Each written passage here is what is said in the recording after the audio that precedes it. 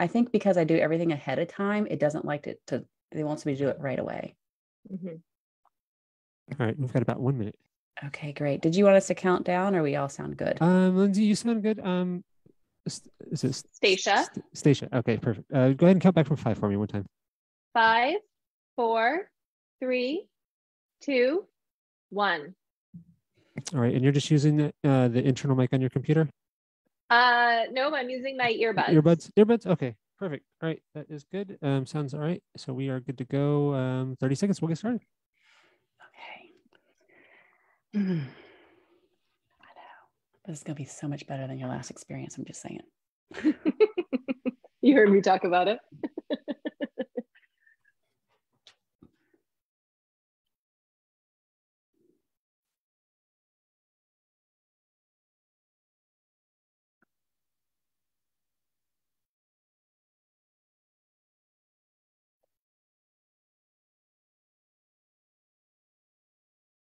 All right, here we go. Have a great show.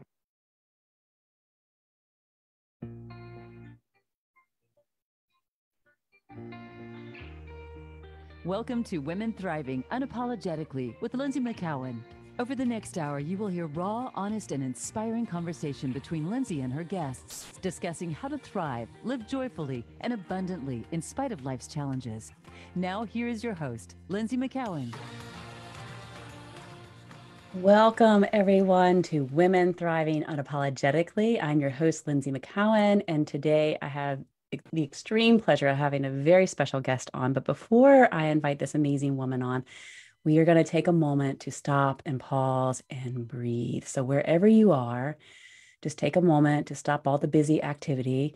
If you're driving, obviously, keep your hands on the wheel, eyes open, but just drop into your body in this moment. And what I mean by that is take several deep breaths down deep into your belly, just feeling your belly expand with each inhale and hug inward with each exhale. And if you're in a place where you can do so, place your hands upon the part of your body that you criticize the most, where you pass judgment, where you wish it was different, where you've heard perhaps other people criticize your body, or it's simply that internal voice. And then breathe into this area of your body. And allow the hands just to be an extension of your heart energy, a heart that is filled with compassion and love and truth. And what would it be like to release that judgment, to release the criticism, or perhaps even the shame, and to feel simply joy and love for this vessel, this incredible body that is with you from the time that you were born until the time that you die? Would it be possible to honor it as a vehicle to experience this amazing life? Take another deep breath in and out. So we're going to dive deeper into how we can love ourselves and love this body. And our guest, Stasia Savasuk, is going to join us today to help us with this revolution where we can love our bodies through experiencing and claiming our own personal style. So Stasia is a Vermont-based personal stylist, dynamic teacher, and a body positive advocate. Now, and recently claiming that she is a style activist whose TEDx talk launched an international revolution, drawing clients from all over the world into her signature program. Stasia has infectious energy. I love talking to her because she has so much joy that just bubbles out from her. And she has grit, and she ushers women into feelings of insignificance, body shame, and that perpetual state of why bother, into a state where they can radically accept themselves and love themselves for who they are, who they're meant to be, and how they want to show up in the world. So I'm extremely honored to have her here today and joining us. So thank you so much for being here today, Stasia. Did I do your name right? Did I get it right? It was so close. Okay, So Stasia close. Savasuk. Savasuk. Yeah. You know, we talked about this before. It's a tricky one. It seems like there's a curse with it, because every single person, no matter how much they practice it, at that moment of truth where you have the moment of truth. Yes, it's like, got it wrong. Yeah. And you know what? I do it too. So I think it's just this thing that happens. I'm on and pressure, it's okay. pressure. Yeah, totally. It's okay. Okay. So thank you for being here again. And I'm very excited just to dive right in, because even though we have an hour for our show, it goes by so fast, especially when we have so many amazing things to talk about. Absolutely. And I'm just so curious, like, you know, how, for me personally, like I've since COVID, I've just been behind my desk working from home. I barely, you know, I wear the same thing day in, day out. It's nothing fancy. It's just about comfort. And I feel like I've lost my sense of personal style. And with that, I have been feeling a little bit like not as celebratory of my body. And so I'm like, wow, this is so interesting that I'm not, you know, after I've started to hear you talk and what your mission is, I'm like starting to notice, wow, I really am starting to dampen down my clothes, and I'm starting to feel the dampening of my light in some ways. And I'm pretty bold and big in work, but I was like, wait, let me think about this a little bit. And it made me think of Elizabeth Gilbert when she talked about in her Big Magic book that if you want creativity in life to show up for you, then get dressed for it. Like, get dressed for it. Absolutely. Yeah. So like, I'm like, what should I wear today? It's radio, no one can see me. But and so it got me to thinking about that. And how did you come about with this work? I mean, how did you start to realize by changing your clothes and claiming as a vehicle for claiming your light and your boldness and your worth? It's a great question. And it, you know, it's still a funny thing for me. You know, I've been doing this work for 8-10 years now. And I still am like, really? I do personal style? I hated style. I was, you know, it was just something that I never understood. I didn't get it. I thought it was for those kind of people, not for me. I just had all these reasons why it just, you know, it wasn't something that, it was something that stressed me out. I'll put it that way, because I didn't know how to do it. Right. And I couldn't figure out what my style was, and I was on a budget, and, you know, just like I just could never figure it out. And really it didn't even happen on purpose. And it really started when my oldest child, who's now 15, was just a little bibbit. She was just little, and she was born with a lot of, and so this is, you know, part of what I'll repeat is something that you've heard in my TED Talk, but she was born with a lot of physical differences. And my goal as her mama was to do everything I could to make sure she fit in, right? Like, that was my thing. And so I worked really hard to make sure that she had all of the cutest things all the time. And she hated everything that I put on her. And it was so frustrating for me. And she always wanted to wear, and I'm going to throw quotes around a word that I'm going to use because it's not the way I typically talk about clothes anymore. But this is 15, you know, 14, 13, 12 years ago. And so then we put her in, she only wanted to wear boy clothes, right? And so that's when I'm throwing air quotes around, because I have a much more broad view now of, you know, sort of gender neutral clothing, or clothing not having a gender.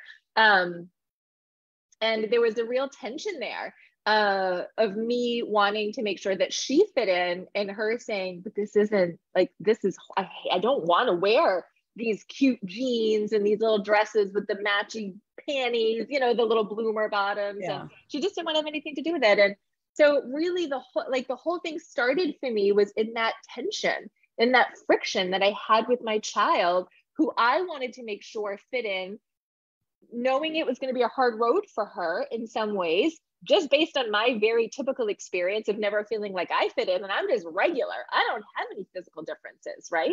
So I was like, I'm going to go all in on this. And so there was that tension, and she ultimately won.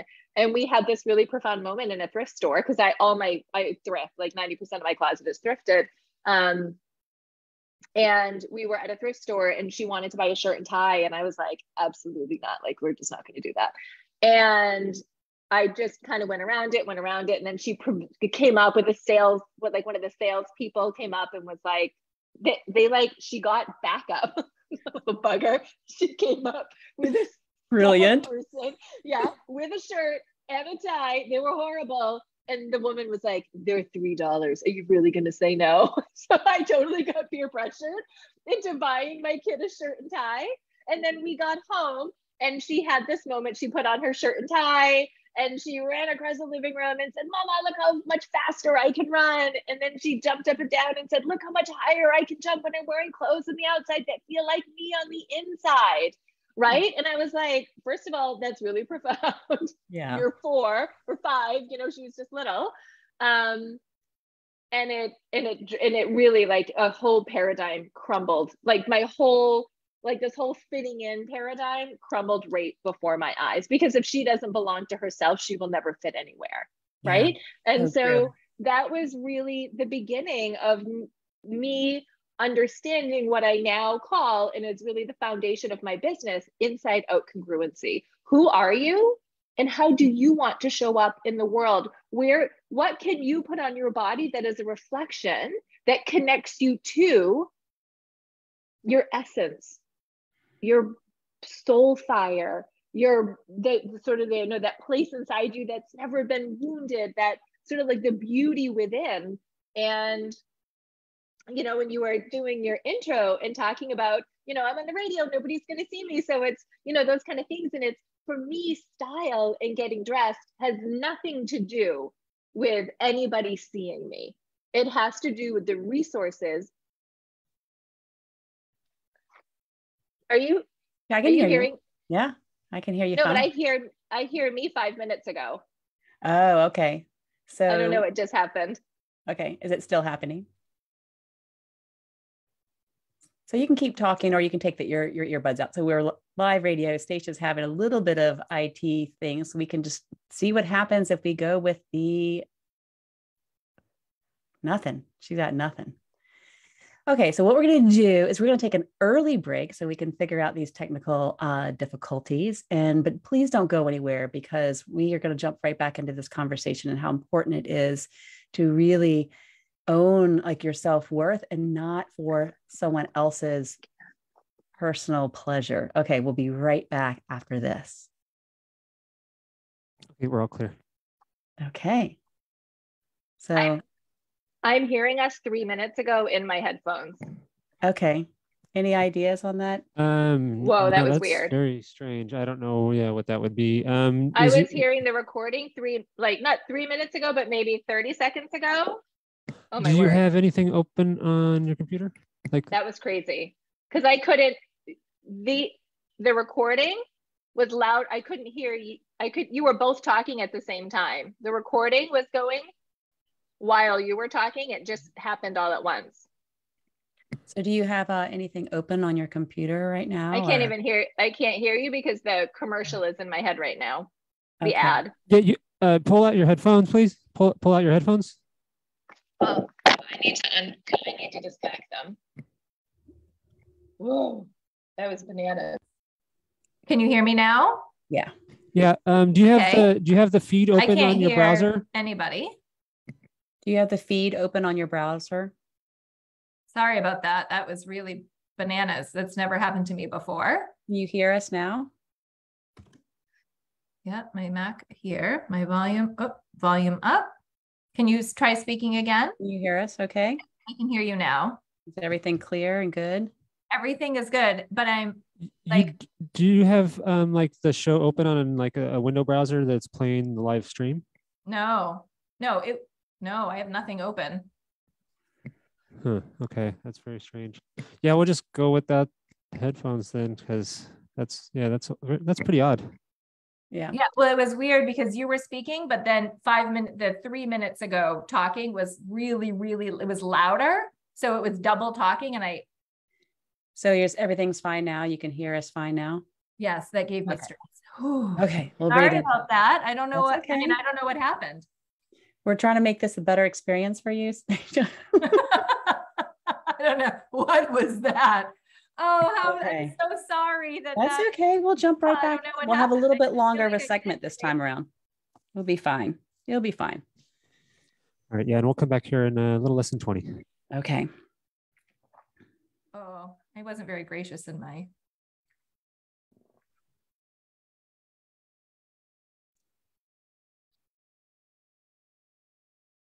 Okay, coming back.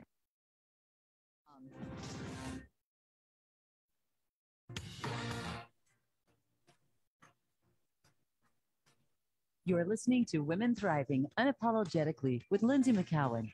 Have a question for Lynsie or her guests? Want to share your story? Email Lynsie at thrivingunapologetically@gmail.com. That's thrivingunapologetically@gmail.com. Now back to the show. Here again is Lynsie. Welcome back, everyone, to Women Thriving Unapologetically. This is Lynsie McKeown. I'm here with Stasia. Okay, I'm going to get this right. Savasuk. Oh, Yeah. I did it. Oh. Okay, so we had a little bit of technical difficulty. This is what happens sometimes with radio, but we're going to be all calm, cool, and collected while we're good. jumping right back in. It was a little bit weird for me, but I'm okay. It's okay. I'm okay. You know, it happens. And this is part of like when we really, as women, start to kind of step into owning our worth and really being aligned with that greater truth of who we are. Then when we have these challenging moments, whether it's just having some technical difficulty on a live radio show or, you know, someone getting ill or someone being mean to us, we can stay centered in that place. And it's okay because life happens. And how do we stay steady and calm in that? And part of what I love about what you do is you're helping women find that truth through style. And it really is this whole idea of what you call wearing our worth. Like, how do you wear your worth? Can you tell us more about how you can, like, what that means for you and how you help women wear their worth? Well, and I think it always starts with a question is sort of, what do I need today? What do I need to access? What is, and it starts with the assumption that I already am everything that I need to be. I'm not broken. I don't need to be fixed. Everything that I wish was me is me. It just may be something I haven't yet cultivated. The only way I'm going to cultivate it is if I practice connecting to it. Right. And so even this morning, I got dressed and I was like, I'm feeling fiery. And I had on a red sweater and I was sitting and having my breakfast and, you know, nourishing my body. I have a morning breakfast ritual. I call it my fancy breakfast, and I sit and I, you know, decorate the table and it's so lovely.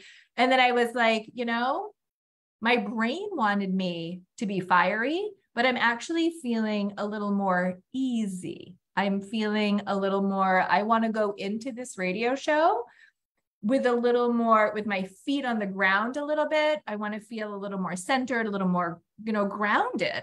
And so I changed my clothes to support what it is that I knew I needed walking into the show. I can be a pretty high vibrating person with a lot of energy and a lot of adrenaline. So it's like, yeah, red, right? Is what, but sometimes that energy is not actually what I need. It's my default. And so it takes intention and practice to say, actually, I want to connect to a different part of me right now.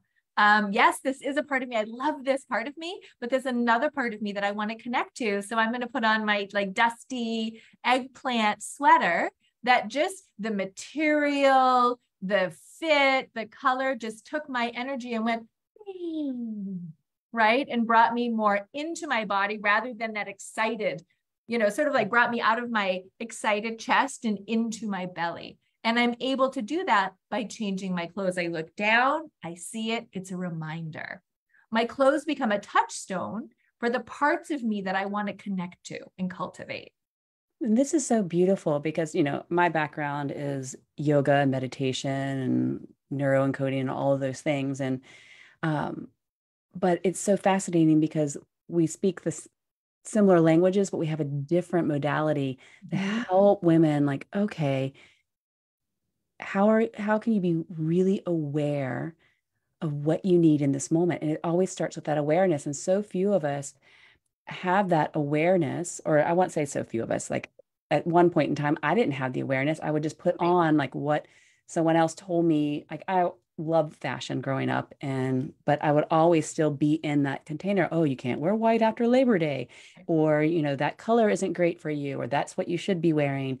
And it's like, wait a second, what do I feel I need? And what's going to make me feel more grounded in this moment? Or what's going to make me feel more alive so that the clothes can be that personal reminder?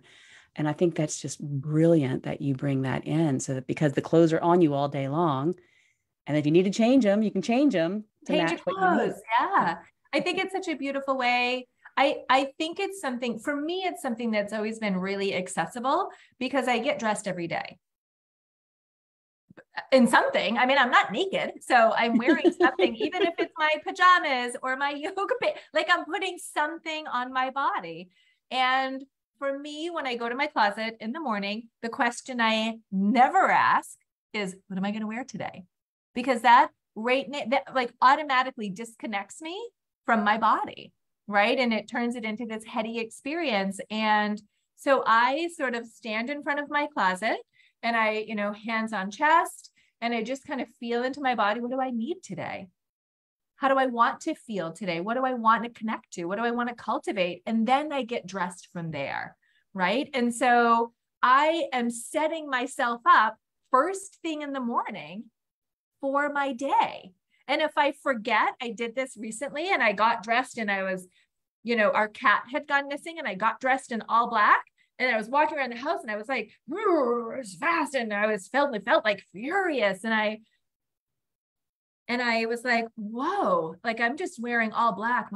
This is like, I feel hard. I feel edgy. I don't feel like I'm sad. And I need to, I want to allow space in my body to feel the sadness that my kitty is missing. So I went to my closet and I changed into a completely different outfit, pinks and blues.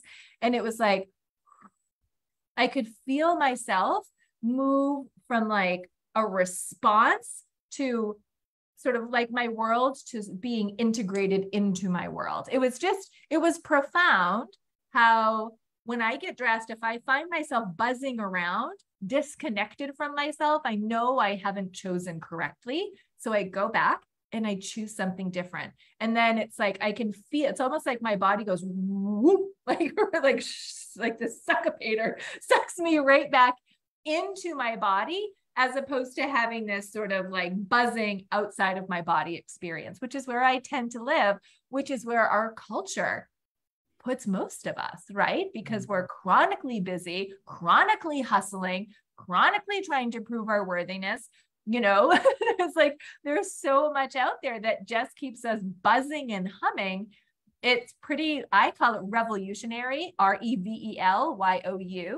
So it's reveling in yourself. It's pretty revolutionary to say, I'm going to sort of opt out of all of that and come into my body and lead from this place, as opposed to from the hustle, from the busy, from the fighting for my worthiness.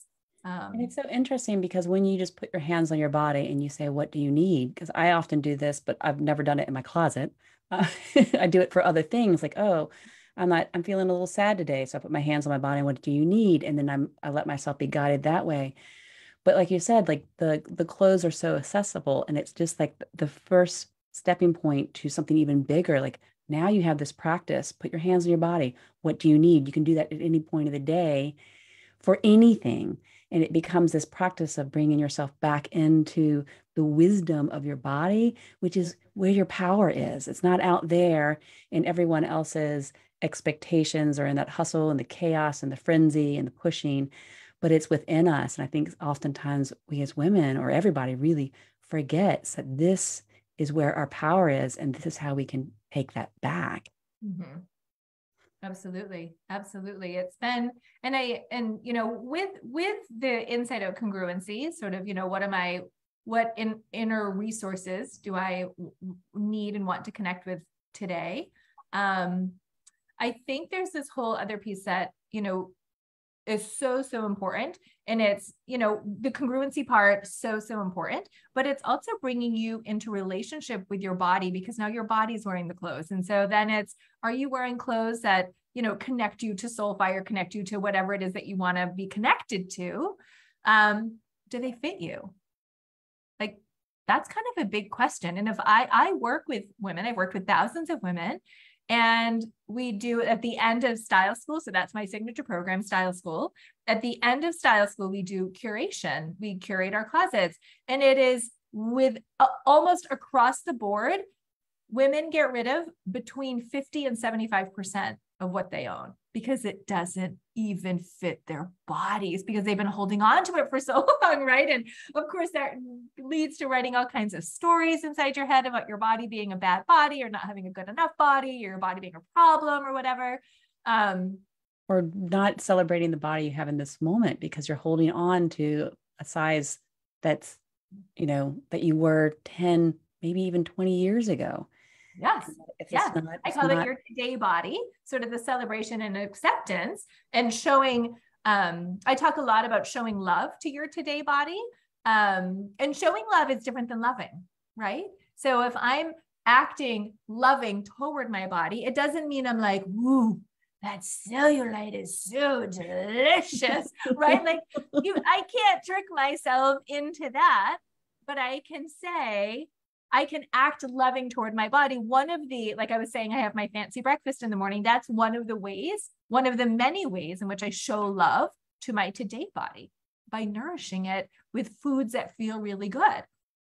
I do the same thing with my clothes. It is a gift I give to my body to wear something that fits me, that feels good, that allows me to look in the mirror and not go, ugh, disgusting, which is what I used to do. I spent decades. That was my word I would use to describe my body. Disgusting. It like blows my mind. I was like 22 saying that when I was thin and had no cellulite, you know what I mean? And I still thought, so that's when you're like, it's just brainwashing.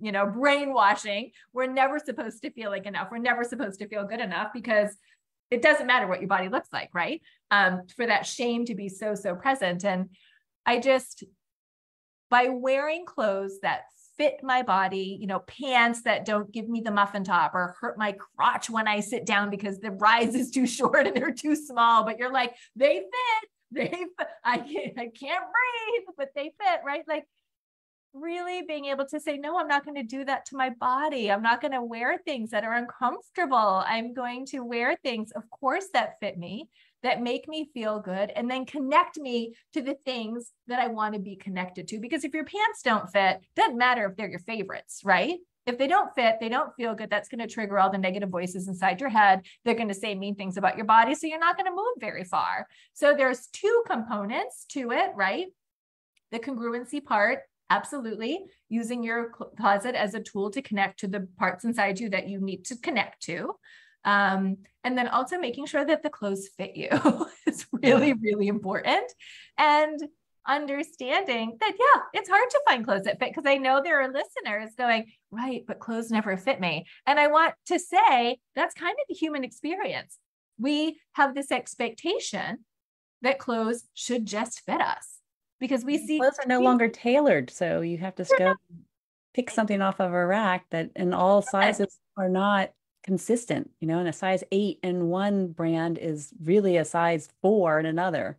A size 8 in one brand is a size 4 in the same damn brand. There's no consistency within brands. And even a size, and I've done these experiments before where I was like, I'm going to go and I'm going to try on 10 of the same exact jeans in the same exact size. None of them fit the same. Wow. I've had some that I'm like, okay, this fits me perfectly. This one, I can't get past my knees. Same brand, same manufacturer, like same. I can't get them past my kneecaps, right? And the other ones, I'm like, I need like 7 belts for these. They're all the same size, in the same brand, in the same store. Same cut. Not even like it was the skinny versus, no, same. So it's all very arbitrary. This is such great information for us as women listening, because, we have to let go of the size, let go of the size, and just how does it make you feel? Like 100%. How do you want to feel? And let go of trying to shrink yourself, because that's just part of that conditioning. How small can we get? If the smaller we are, the prettier we'll be, or the more that we, we are. Yeah. The more worthy we are. So how does that's a nice segue into how can going through this process really help us start to unravel some of that conditioning that we have as women, like, okay, from the patriarchy, they were going to throw that word out there because it needs to be thrown out. Yeah. It's all the patriarchy. That's as far as I'm concerned. Yes. Yeah. And it's part of our social conditioning, and it's part of, it's even bigger than just patriarchy, right? Yeah. It's if we look at the beauty standards that we hold up. So this is the thing that I think is really, really critical, is we abide by the beauty standards that are abusing us. Right? We are not only victims of the beauty standards, we are complicit in making sure that they stay strong, right? That they stay standing. And what's so unfair about them is at the top, at the pinnacle of the beauty standard, is typically a tall, white, slender, able-bodied person, right? Woman. And it's right out of the gate, beauty standards they're ableist, they're racist, they're like misogyny is dripping through the whole thing, because it's what have men found to be beautiful in women. That becomes the ideal, and that becomes the standard. And so the whole system is anti-woman. Because even if you're sitting at the top of the beauty standard and you've got the boobs and the butt and the waist and the thick flowing hair and the thigh gap or whatever it is, if you've got the things, you are only there because you're standing on the shoulders of somebody else that's trying to work their way up this hierarchical ladder, right? And so it's just unjust in all the ways. So I think it's important to recognize that when I say something like, oh, I can't get away with that, that's me saying, I believe in the beauty standards. When I say, I can't wear a mini skirt, I'm too old for that, I'm saying, I believe in beauty standards, because it's ageist too, right? You have to be a certain age, and after that, you're expired. So every time we throw ourselves under the bus, we are saying, I pledge allegiance to the beauty standards that have been controlling my life for decades, because it's so easy to say, I don't believe in the beauty standards, and then follow the beauty standards rules. Yeah, because what happens if we don't follow the standards? What does that mean? Yeah, that's when things get, that's what I call it, a revel-you-tion, right? When you start reveling in yourself, into how you feel in your body outside of the beauty standards, it's a completely different paradigm, right? Because now I can say, I just had this experience yesterday where I wore orange. They're like bright orange. I got them at the thrift store for like $8. These bright orange heel platformy wedgie shoes with jeans. I have never in my life wore heels with jeans. Like, I live in rural Vermont. That's not really a thing here. And I wore them yesterday, and I was like, whoa, too much. Can't get away with this. Like, that's my trigger thought. And I was like, whoa, this is really interesting. So then what I did was I said, well, let me feel what it feels like to wear this outfit. And I was standing in my shoes, and I was like, the shoes feel good. And then I was like, okay, how about the jeans? How do the jeans feel on my body? They feel good. How does the shirt feel on my body? Feels good. How about these big giant earrings you're wearing? Ooh, they're tickling your neck. They're flirting with you. Feels good. So my experience in my body is good. And then I look in the mirror and I say, but I'm not this. I'm not that. I'm not this. Now I'm trying to be somebody that I can't be. So I have just measured myself up against a beauty standard. I'm not tall enough. I don't get the legs for that. I'm too old. I'm almost 50, whatever. That's when I get into trouble. But if I move back into my body and my experience in my body, I feel sensational, right? That's the work, is the thoughts come up in our heads and we go, right, but how do I feel in my body? Right? Like, oh, the cellulite on my thighs, just like sit and be with your legs. Actually, I feel like my legs we're like, they're good, like we're doing good things, good legs right now. Like I'm having a good, but then the thought kicks in, but they're not as smooth as they're supposed to be. They're not as long as they're supposed to be, but they have cellulite on them. They have dimples, they have stretch marks, they have veins, whatever. That's when we get into trouble. If I just stand here and connect with my legs, it's going to be pretty good, right? When I just focus on that experience, if I'm not in significant pain or, anything like that. And that's beautiful because when you just stand there and you can feel into your body, you're not looking in the mirror, you're just like feeling into your body. Like, how does my body feel? It's like, it actually feels good. Then there's more love there. Mm-hmm. The love is right. It's there. It's like, it's interesting. As soon as we look into the mirror is when the love starts to break down. Like, well, being able to love, like send, what did you say? Loving yourself. Showing love to yourself. Showing love to yourself. And what I have found for myself personally is that when I've been able to show love to myself, because, I didn't believe, that I loved this part of my body, but when I could just show love to a part of my body, that's the doorway into actually experiencing love for myself. 100%. Yeah. 100%. And it's just like, and over time, just by showing love for myself, even when I have a headache, even when I'm feel, distraught, even when, I don't feel like I look my best, is that all of a sudden I was like, oh, the more I do this, the more that do this, like I actually do love myself. Mm-hmm. And that is just revolutionary for me. And I think it's revolutionary for a lot of the women that you work with. And so I imagine that you get to see so many incredible transformations with women doing this. Oh, it's when I am in a session at Style School is 5 weeks long. I cry every day. There's not a day that goes by where somebody doesn't come in and share an aha moment, a breakthrough, where they say something like, I got dressed in this today. And I call them giblets, sort of like those voices inside your head that are trying to throw you under the bus and say mean things to you. And the giblets were yammering, but I stuck with it. And then it was later in the afternoon, I walked by a mirror and I took my breath away. Right? Like, can you imagine? Like I looked in the mirror and I was like, there I am. When women have those moments, and sometimes it happens on day 4, sometimes it happens on day 25, right? And they have that moment because it's a lot of stuff to dig through sometimes to find that, and to be gutsy enough to explore your closet in a brand new way, because we get into ruts. We wear this with that, and this is how it is. And then I say, why don't you tuck your shirt and roll your sleeves up, cuff your pants, put on a necklace. If you don't have a necklace, make one out of some cardboard and some tinfoil. I don't care. It doesn't matter to me. You don't have a scarf? Take that pillowcase in the back I see behind you, grab that, wrap it around your neck, and just try something new, right?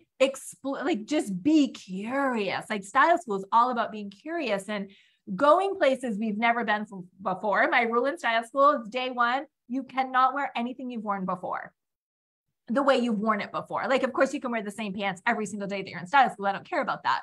But we're going to wear them differently than we've worn them before. You wear this shirt with these pants, tuck it differently, flip it backwards, turn it inside out, change your socks, put on different earrings, part your hair to the other side, do something different every single time. It's such a great, just life lessons. I mean, just like we get so stuck in doing the same thing day in and day out. And then all of a sudden our life feels lackluster. Like, how do we bring more luster back into our life? We have to be more curious. We have to be willing to do something different, even if it's a little uncomfortable, even if it goes against some belief systems, especially if it goes against some belief systems that we've been carrying for a really long time. So I think this is just incredible work that you're doing. Like, okay, let's get in there. Let's make yourself a little uncomfortable so that you could become more comfortable in your bodies and take ownership back of that and self-authority. So we are coming up on our second break of the show. So don't go anywhere. We're talking with Stasia. Okay, I'm going to do this again. Savasuk. Yeah. Savasuk. You're like right in the middle there, wicked close. Okay, I know. But so don't go anywhere. But in the meantime, jump over to my Instagram account and sign up for the 3-day live event that is happening this coming Monday, September 26th. And it goes through Tuesday and Wednesday of next week, where we're going to dive into how to awaken your sacred feminine power. And there's many ways that we can do this, but I'm going to share with you 3 goddess practices that have really helped me tap into my own personal power and reclaiming my worth. So I look forward to having you in the group. It's totally free, easy to do. So just sign up and I'll see you there. And we'll be right back with Stasia. All right, terrific segment. All clear. Back in 2. Thank you. How are you feeling? Good. Better experience than before? We're cruising. We're cruising. We're cruising. We're cruising. Okay. So I haven't looked at any of my notes. This is what I love about having a great guest on the show. We can just have an incredible conversation without our notes. But is there anything that you would really like to touch on that we haven't touched on? Of course, we're going to bring in, I want you to talk about your style school, and that's coming up soon. Am I correct on that? Yeah, it's in October. Yep. Okay. I know you didn't have the dates quite nailed when it was October. Registration opens October 7th. October 7th. Okay, perfect. And that's the 17th. Okay, so we want to have time to talk about that. But is there anything else that you want to touch on that we haven't quite? I just like seeing where the conversation, where the ebbing and flowing goes. So that's sounds good. Okay. So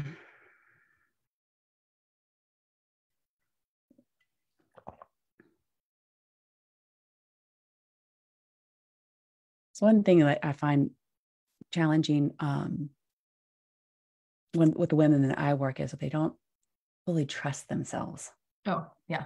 They don't trust themselves. So I'd love to bring in a little bit of that. Like, it's just, we trust everyone else's opinion, but not our own. Yeah. So. And so much of that is, it's the kind of where you left off is when I do one little tiny thing, people are afraid when they tuck in their shirt, when they cuff their pants, when they pop their collar, when they do anything that's just a little different than before, but it's how we build resilience, right? One tiny little brave thing at a time. Then you get through it and you're like, oh, I did that thing. That's amazing, right? So it's these little things that I think are so impactful. Yeah. I'm sorry to jump in, but we are about to come back. Okay.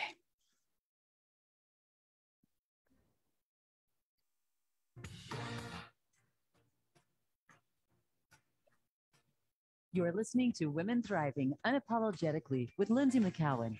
Have a question for Lynsie or her guests? Want to share your story? Email Lynsie at thrivingunapologetically@gmail.com. That's thrivingunapologetically@gmail.com. Now back to the show. Here again is Lynsie.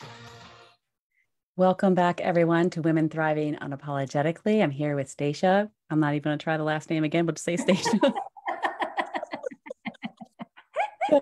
Stasia's good. Stasia's good. Yeah, you're just like the one word, like the one name. You know? So I've always said that too. I just want to be Lynsie, because no one can get my last name right either. So let's just dive back in.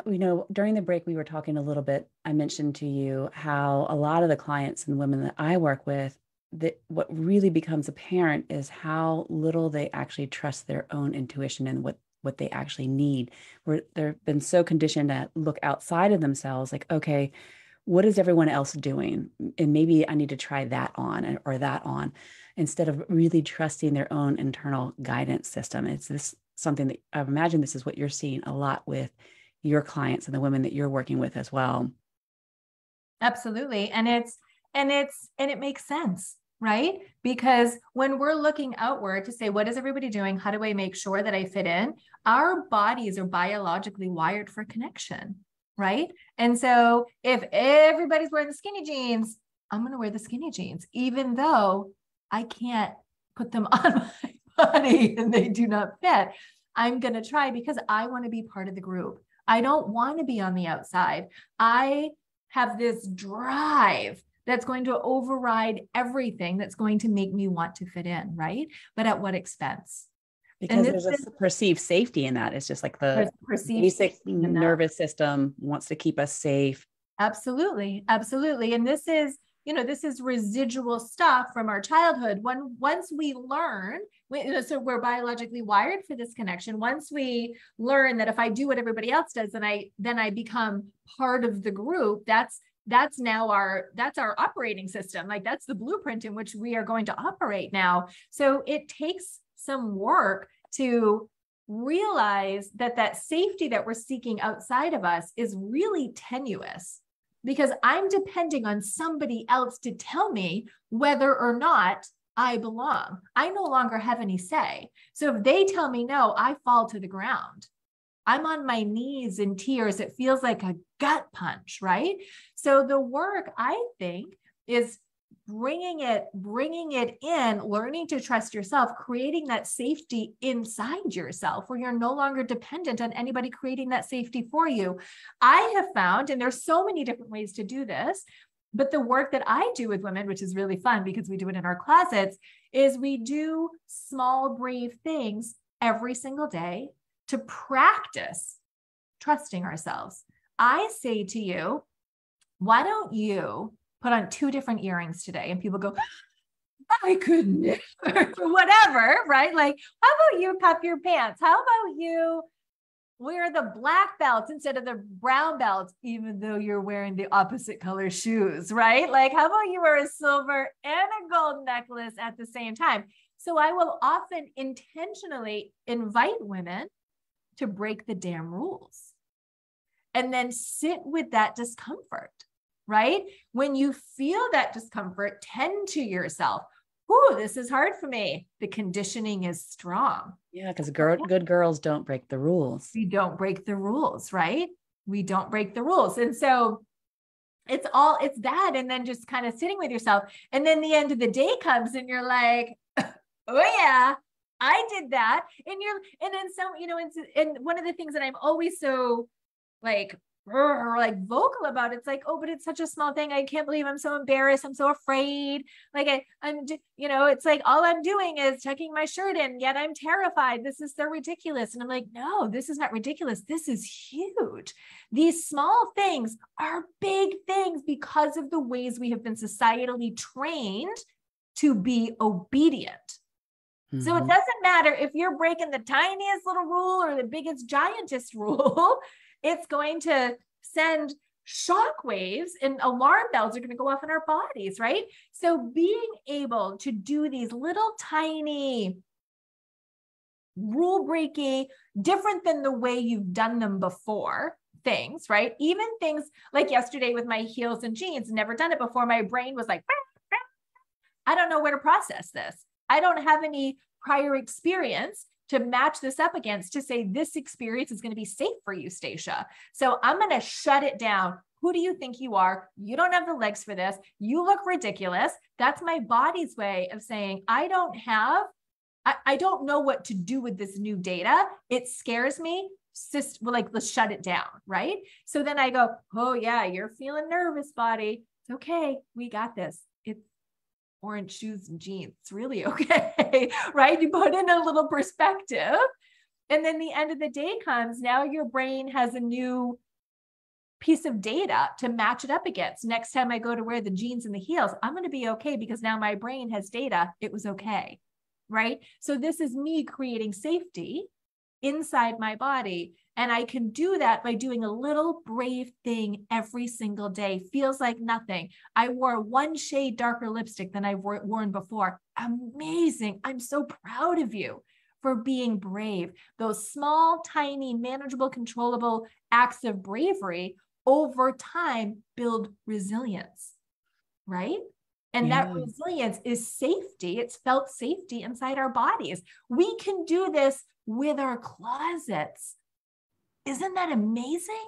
It's mind blowing. I think it's phenomenal. Yeah. And it's like you said, it's just like one small thing at a time because, and we know this as coaches and, with our clients, we can't like take them all the way out there to the biggest thing because it will create, it will be just too much for them. You have to start with the small, consistent things over a long period of time. I'll throw in a little yoga sutra here. It's like, it says like the way that we build this resiliency and change is through consistent practice over a long period of time. And we do it with awe and reverence. So in your case, it's awe and reverence for yourself and your own body. Like, have these small changes, keep doing them, build the resilience, be in awe of your beautiful body, show love to your body until you can walk past that mirror and be like, damn, you look really good today. Or what did you say?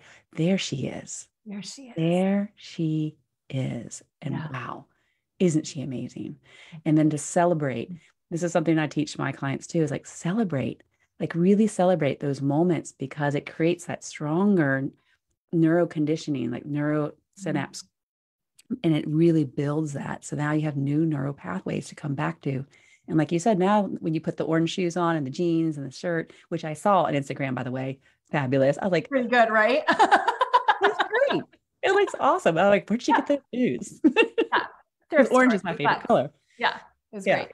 And so I just absolutely love this. And it's so easy. It's like so accessible. Walk into your closet, put your hands on your body. What do you feel you need today? What do you need today? Beautiful. Yeah, it's really been life-changing for me, and it's been life-changing for the women that I've worked with, right? Because it no longer becomes about what will people think. It's how do I feel? And I will. That right there is so powerful, because if we stop believing what, all that conditioning, all the advertising, all the marketing, all that stuff that keeps coming in, telling us what we should be wearing, how much we should be investing into products. And guess what? We hold the power. Mm-hmm. Oh, the whole system would crumble. Wouldn't that be amazing if we all decided to not participate in the beauty standards hierarchy? It would be incredible.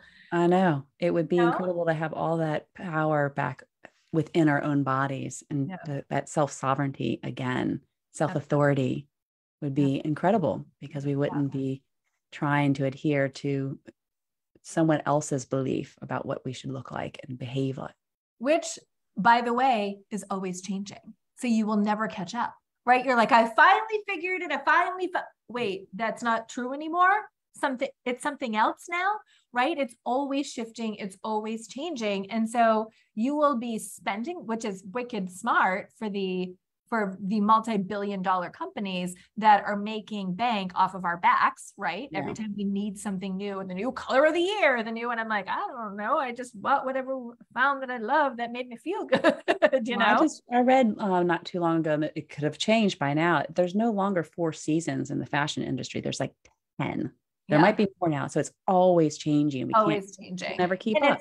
The impact, you heard me say that I thrift.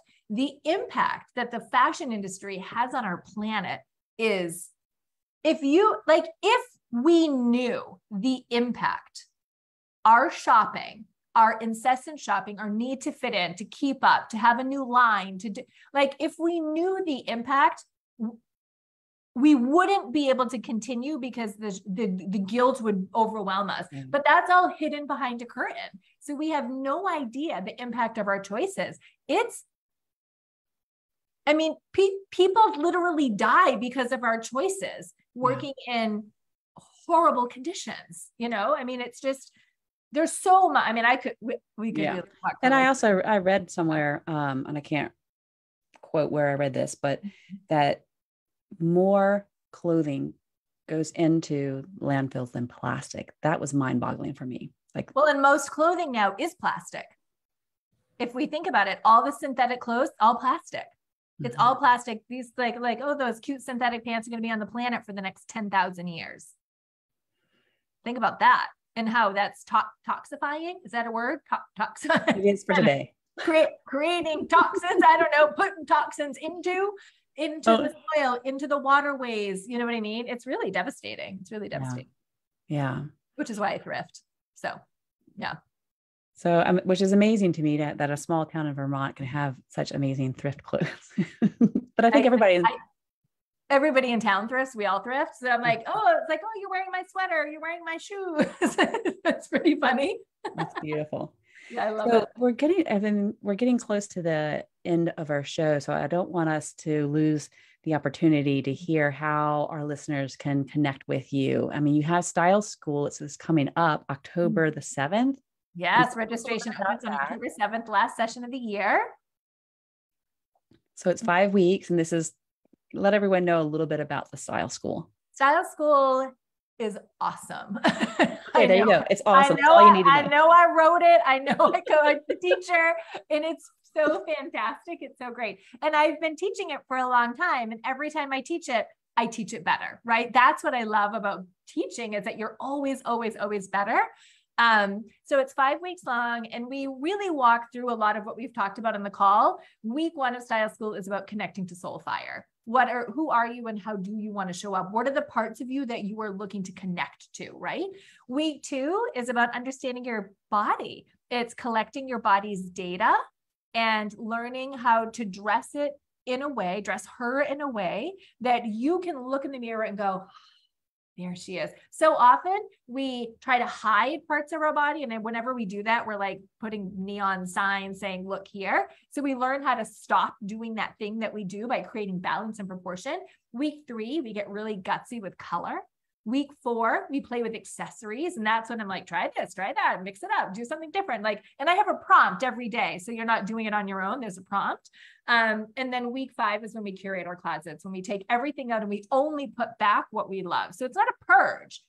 It's a curation of your collection of things that connect you to soul fire. It's really magical. I love that. Yeah. It's where can we learn more about that? Tell us, is it on your website? Yes, you can check me out at stasiasavasuk.com, and please visit me on Instagram. It's my Stasia Savasuk is my handle. And I put out so much free content on Instagram. I'm always following you. I don't just write one paragraph. I write like a newsletter every day, sometimes twice a day, just because I have so much to share, because I want this to be a Revel-YOU-tion for all of us. I love that. So definitely go visit Stasia on her IG handle, Stasia's. Here we go. Savasuk. So her website by the same name. And then join her on October 7th for her Style Revel-YOU-tion and our Style School. So thank you so much. I so enjoyed this conversation, and I hope our listeners got great value out of this, because I know I did. So everyone, you are listening to Voice America Empowerment Channel. I am Lynsie McKeown. This is Women Thriving Unapologetically. And be sure to go and check out the 3-day live experience starting next week, where you get to dive in for 3 days straight with me for 1 hour a day. And we're going to learn some goddess practices to help awaken your divine feminine power. So definitely jump over to my website or to my Instagram and say hello to both Stasia and myself. And we'll see you next week, same time, 10 a.m. East Coast time. Many blessings. All right, nicely done. We're all clear. Right, and I will try to clean up the end of that first segment where we were having the tech difficulties there for a little bit. Okay, thank you so much. I appreciate that. No problem. All right, okay. You both have a great rest of your day. Okay. Bye. Yay. Okay. Better than the first radio show? Yes, it was wonderful. Thank you. Okay, well, let's do this. Let's jump over to the Facebook group and see. Whoops. Let's jump in. And see if we have any questions. Oh, we have. Ari says, I love this. I'm a style junkie. Me too. It's so interesting. I used to be when I was younger, and I guess, I don't know. I'm sure you probably hear this a lot, and probably from every single woman from every decade. But I've noticed that now that I'm 50, it's like, I don't know if it's this combination of like, I'm fine. I'm more comfortable in my body than I've ever been. So I don't pay as much attention to the style as I used to. Or if I'm just getting lazy. Or if it's a combination of just being in a really great relationship and we're both really relaxed with our style, and I have permission not to worry so much. So I don't know. I ask myself that now a little bit more. Mm-hmm. I think it depends on we're all going to approach it differently, right? So style is a practice for me. Getting dressed, it's not just this thing I do when I have to do something. getting dressed is a practice. And so I will be doing this when I'm 87 years old, right? Because it is a practice for me. It is how I intentionally connect to myself every morning. And it's how I really stay connected to myself throughout the day. It's one of the ways in which I honor my today body. And that doesn't mean I'm dressed fancy, right? Like it just means that even my pajamas are congruent. They're not just like whatever knockoff homely color I could find on the clearance rack. They're ones that fit really well, that are in a color that I love, that make me feel held and, you know, nurtured. My hiking clothes, I hike a lot. My hiking clothes, my exercise clothes, my gardening clothes. I think our closets can be a space of tremendous guilt and shame and good enoughness. And I value my body too much to just put any old thing on it, right? So even if it's just leggings and a sweatshirt, it's going to be a good sweatshirt in a color that I love, that feels really good in my body, and leggings that don't squeeze me like a sausage, or, you know what I mean? So it doesn't matter what I wear, it's going to feel good. As soon as my clothes start making fun of me, that's what I say. Like, I have no time in my life for pants that make fun of me, or bras that hurt my feelings, you know, like I just don't have time. That's just not, it's a no-go for me. I just won't allow any of that to happen. I love how you worded that, how the clothing can hurt your feelings. 100%. And here's the thing. If I am going to let a pair of underwear, socks, because, oh, they make and my ankles are too wide. If I am going to let socks hurt my feelings, guess what? People are going to walk all over me. If I can't stick up to myself to a pair of socks, then so true. It is. And this was me. I was like, okay, yeah, whatever you need. But yes, okay. But like, right. Like because I took the position that I was a problem that needed to be fixed.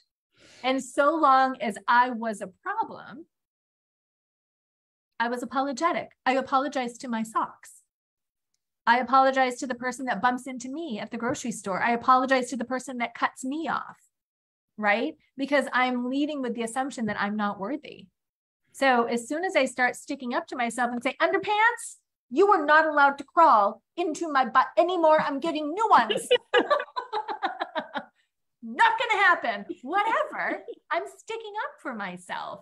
I'm saying I am worthy of having underwear that fit me well, right? I am worthy of having jeans that fit me well, that don't say, if you lost weight, you whatever, you know? So I think it's there's so many lessons and learnings that I have gained by being really mindful of what I put on my body. Yeah. And I love how it's just, you know, your body is not an apology, but you say it's, you know, your body isn't the problem. Body isn't the problem. Yeah. And you don't need to fix the body. You need to fix the conditioning that you have in your noggin. Right. And that's what so often I say is that you don't need to change your body. You just need to change your mind. Yeah. You know, in so many different ways. And yeah. I just really appreciate how you're bringing this important work through a modality or a vehicle that is fun. It's really fun. Stylist school is really fun. I Right? know. I'm looking at the time. I'm like, the 7th. I'm already in to do other trainings. I'm like, I want to take style school because this is more fun than what I'm doing right now. It's really fun. Well, that's what's fun. That's what's great. I think that's what's so unique and why people love style school so much is it's like it's like therapy, but it's not grueling. I mean, you'll have a hard day. You know what I mean? Like that's of course going to happen when you're doing this deep work, but when you're doing it and you're like playing with rainbows of colors and you're playing with sunglasses and lip, you know, when it's involved, when you're doing work through this lens of play and curiosity and wonder, it's so beautiful, you know, and there's so much connection that happens in that space. It's really incredible. Well, I feel like I would need to take style school for I only have 4 seasons, and because I change out the clothes in my closet because there's not enough room for all of them. And so every season I look at it like, this, I don't know about this, but I'll just hold on to it because I liked it one time. Yeah. Maybe I'll wear it, maybe I won't. And then I just hold on to it and then pack it back up, and I don't wear it the whole season. So I live in Vermont, where we for sure have 4 seasons. I have never changed out my closet. I have my clothes, and I have a little tiny closet. It's the only closet in the house. I share it with my linens and my vacuum, and I share it with my husband. I have this many clothes. What? That's how many clothes Now I have. that is mind-boggling, because I follow you on Instagram and I'm always seeing all the different things that you're changing. If you look, I'm wearing the same things over and over and over again. I just wear them differently, and people have no idea. They're like, that's a new sweater. I'm like, I have worn it literally like 75 times in the last 6 months. Okay, this is why I need to take style school, because I literally wear the same pants. Like it's my favorite pair of pants. I have them in 3 different colors, and they are incredible because I can hike in them. I can do yoga in them. I can sit at my computer all day with them on, and I'm super, super comfortable.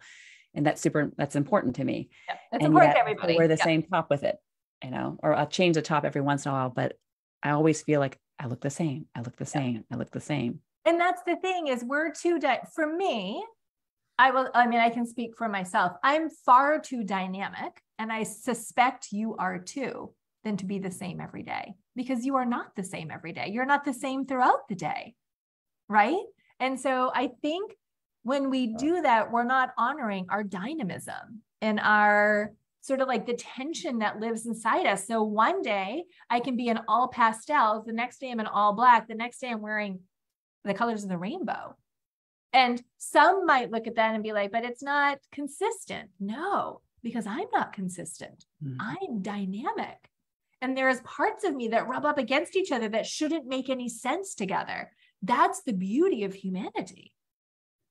Right? Don't you think? I mean, that's what makes us awesome, is that there's friction that lives inside us. There's parts of us that don't make sense, yet they're all very much there, and they all can live harmoniously together if we value them all equally, I don't know. They give each part, voice instead of trying to tamp it down or push it aside.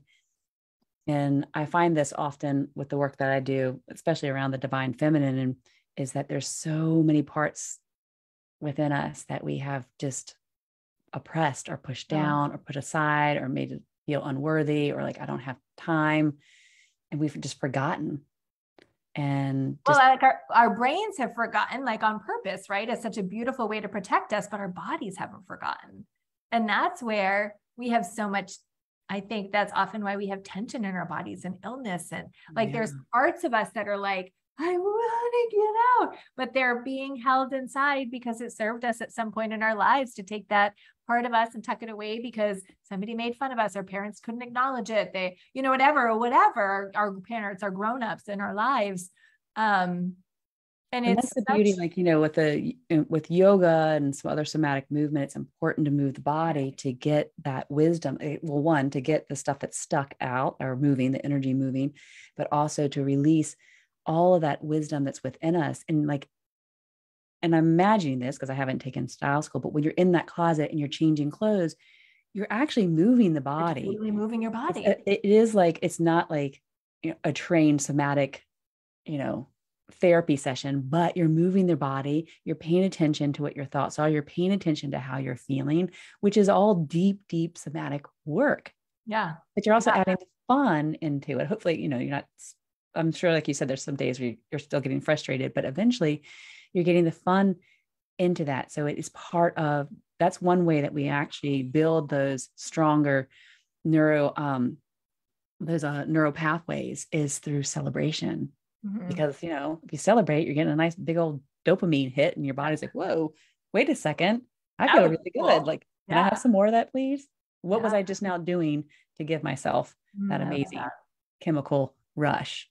Yeah. So, yeah. Yeah. It's really, and it's, there's so often that I look back and I'm like, and what's cool for me is I wrote the curriculum for style school I don't know, it's like 7-8 years ago now, before I had ever heard of the word somatic, or before I had ever heard, and so that's what I love, is that everything, because the curriculum, the way I teach it has shifted, but the curriculum really hasn't changed that much since I started it, because I wrote it from my body.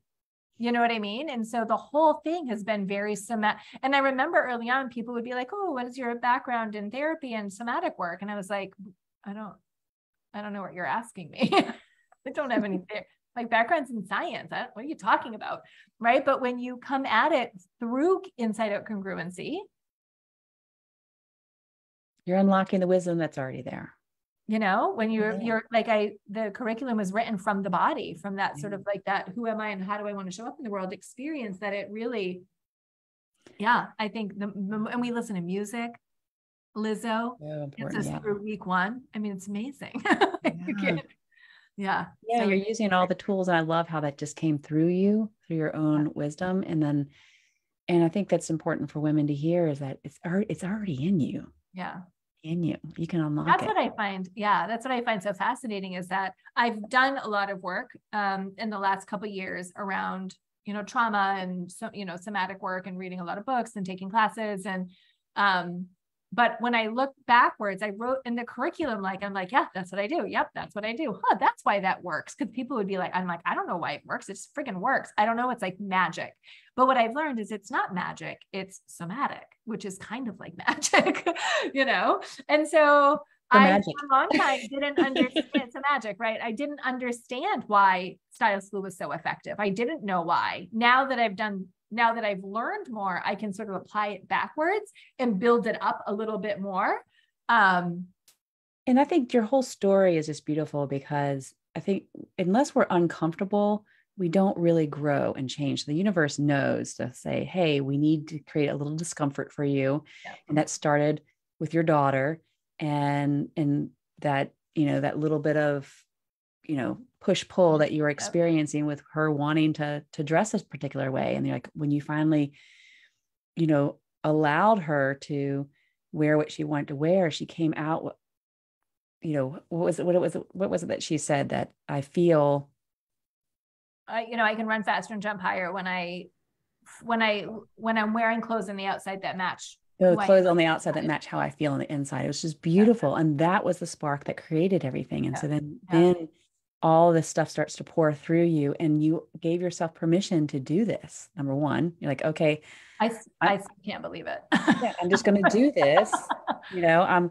because you said, you know, who am I? I'm not, you know, I'm not a stylist, you know, I don't do somatic work or any of that, but you just allow what wanted to come through you to come through. That is the unlocking of the beauty and the intuition and the guidance. And you gave yourself permission to do that, and you trusted yourself in that moment enough in that moment to do it. Like, I know, barely enough. Barely enough. I mean, I can't, like, back in those days, I can't tell you how many times I would just fall to the floor in shame and embarrassment and vulnerability. And I mean, there were days I thought I was going to die from vulnerability, from putting myself out there the way that I was. Cause I mean, even 8 years ago, there wasn't Instagram when I first started. Like, you know, like that wasn't even actually a thing. When I first started, I was just on Facebook. We weren't doing it was just, it felt really gutsy to be putting myself out there like that in a small rural Vermont community, talking about style. Like, it was really, it was really hard for me. I had a lot of major shame attacks. Yeah, but it's just trusting yourself just enough.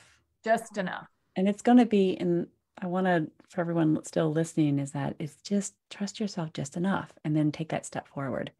And then you'll trust yourself a little bit more. And then, because I don't ever feel like we're going to completely trust ourselves, because there's always going to be something to come in to tap into, you know, some vulnerabilities, but it's just trust yourself enough. And then if you build enough of those connections, then you're like, okay, I have the resiliency. I know that if I just trust myself, that's what the unapologetic portion of this show is about, is that stop apologizing to your inner guidance system. You know, just keep listening to that guidance, and stop saying, I'm sorry, I don't have enough time. I'm not smart enough. I'm not pretty enough. I can't do this because I don't have enough money, whatever it is. Like, no, just listen to that and then trust it just enough to follow that guidance. Like that, take that one little breadcrumb.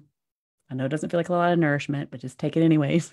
Yeah. And go. And that's, yeah, it's that one. It's the breadcrumbs that over time have such a tremendous impact. Well, I'm going to check in with the group one more time and see if there's anything here that anyone has any questions. I think we're good. So, this was such a great conversation. I appreciate you saying yes. What we say in yoga is that you say yes to your dharma, which is your purpose. Your purpose. Yeah. I love that. And so thank you for saying yes and showing up and sharing your enthusiasm. You have just so much joy that bubbles out through you. So it's infectious, and I appreciate that. And I am going to post the link to your style school in my Facebook group so everyone can see it. And I'm super happy to share it wherever I can. I'll send out another newsletter with a recording and put that in there as well to my group. Thank you. Yeah. So let me know how I can support you, because that's part of what the work I do is. Yeah. Once I have, is there a recording? Does it stay on the radio? This is now an awkward question because I don't know. Oops. Okay. Pause that. Okay. So, it still says live. Does it still record? Is it still? Oh, it's in Facebook. Maybe still. That's what's happening. Yeah. So it's still in Facebook. So I don't know how I'd have to end this whole thing because I see.